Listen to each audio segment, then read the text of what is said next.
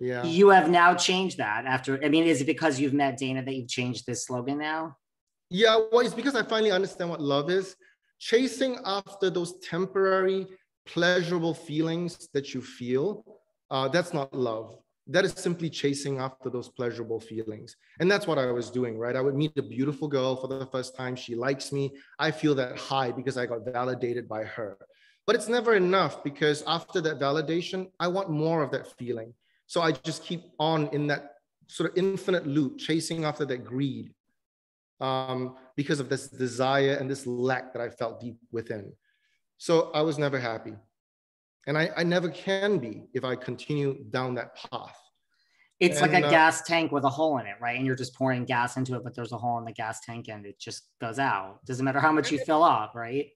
Yeah, and perhaps that's why people look at the website and they are critical of it, because I see a lot of members who go on this constant chase because they say they're chasing what they claim is love, when in reality it's the need for validation. But at the end of the day, I've come to realize that if I had not gone on that chase, I wouldn't have reached the point where I was unhappy and then found her. So without seeking arrangement and the journey with seeking arrangement, I wouldn't have gotten to where I am today. Do you see like trends on the website? Like, for instance, like, the definition of wealth, well, that can mean a lot of things to a lot of people. Someone could grow up like very upper middle class and say, I mean, $250,000, that's not wealth. Someone that makes that, Beyonce, that's wealth. Or, do you see people like holding themselves out as the wealthy ones, whether it's an older woman or man, and I don't know, like the definition of wealth to me is like, do you see that? Like that people either misrepresent that, or it's just like a sliding scale of a definition? There's a huge difference in wealth, and especially nowadays where a lot of people like to fake it till they make it. So it's also really difficult to tell. You look at Instagram, and there's a lot of people flashing a lot of stuff when they don't really actually have wealth. In fact, the people who flash probably feel the most insecure deep inside about the wealth that they actually have. Yeah. Totally. I would agree with that. Do you see trends too, as far as like ages on the website? Like, now, you could be a TikTok star at like 20 and have, millions. So like, do you see it's not just age? It's like, I just have a lot of money and I'm 23 and I want what I want. We definitely see a lot of younger people joining under the wealthy category and successful category, especially in the last 5 to 10 years. Wow. Yeah.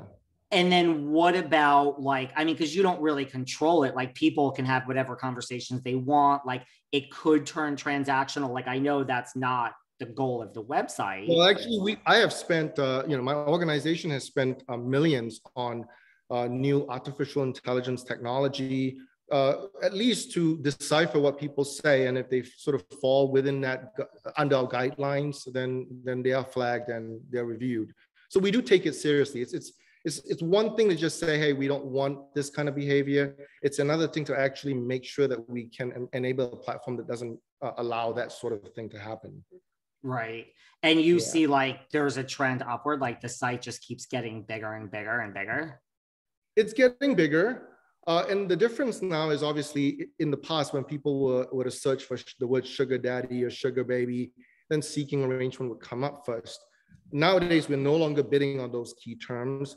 We no longer show up on the top spot when you search sugar daddy or sugar baby, because we have moved away from that branding.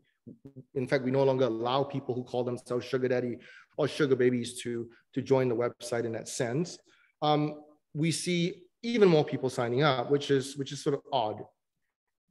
Wow. Yeah. And I know you changed the name from Seeking Arrangement to Seeking, like, is that because of Dana, or just because it all kind of seemed to happen at the same time to me, around the same time?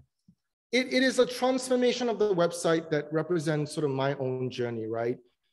Because I was chasing after all those egotistical desires that I had, I felt like the website needed to represent something more romantic. I mean, I told him when I went on the site, it's a great site. It looks like a man created it. And there's nothing wrong with that. It just looks very functional, So I was like, you should do like some of this, some of that, you know, like add some color, some flavor to it. So I think you actually changed Seeking before I was like with you, but like as for the actual design of the website, yeah, I feel like that started when we were together. And it's almost like Dana is the stylist, right? She really knows how to market this because she's a part of a sorority. She understands how people her age think. And she's like, you know what? Yeah, a lot of girls are sugar babies, but they're doing it secretly. It's kind of shady. You know, nobody likes that image. And let's do away with that. Let's do dating up instead, you know? Let's make it classy. Let's make it something acceptable. But of course, as young people, we know that as people, we know that resources are important in this reality. Like, of course, if you have money, you get a great life. Nothing to be ashamed about, you know, when it comes to money, but call it dating up, something that's very positive. I know, and I know you guys use that term now. I think it's great. Well, I was gonna say, you know, like, right, like Dana, I mean, are you getting involved in the family business? Like, it is like you have this wealth of, you know, like people your age, and like you're going to school for economics. Like, you might know a lot of people that could go to the website and end up, I mean, like, you're living proof that it works. Like, you guys are happy. Yeah, I mean, right now I'm focused on finishing school. So I still have a job. I still have school. Like my life never changed when Brandon came in. He just like was added like a typical relationship, right? Like I didn't quit my job and quit school. Like absolutely not. If you know me, that's the opposite of what I would do. So I'm not involved. I would say like if he brings like a style to me, I'm like, no, or yeah, you know, I'm usually very direct with what I like and don't like. I'm like, that's not gonna fly, or yeah, that's really good. So I like help in that regard. But rather than that, as for now, I don't know about once I graduate. Like you know, I'd be happy to help. He has some other businesses too that I think are really cool as well. So I would love to help with some of those eventually. I love it. Well, you know, we talked about your other phrase, you know, that love is a concept invented by poor people. Now you say love is the answer. I mean, that is obviously because of Dana. Yeah. Well, love is the answer.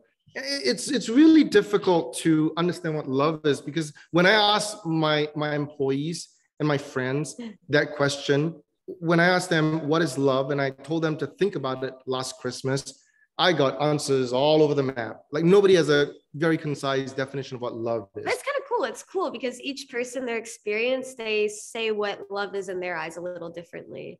So I actually liked it. I thought it gave me a lot more perspective on like what people in their position think it is. But we need to start focusing on love, you know, instead of on pleasure, on money, on those other kinds of things that we chase for no good reasons. But because love is, at the end of the day, the answer. That's what everybody wants, right? But they sort of like, I was looking for love in all the wrong